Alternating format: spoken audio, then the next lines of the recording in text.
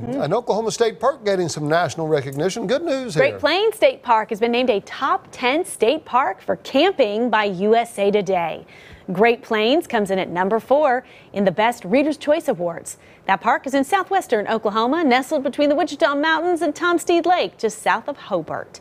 USA Today says Great Plains State Park is a perfect destination for history buffs to explore the abandoned 1900s Gold Bells Mill and the mine there at the state park. Such a pretty part of the state. Has its own type of beauty. Really unique. I like the history part too. Me too.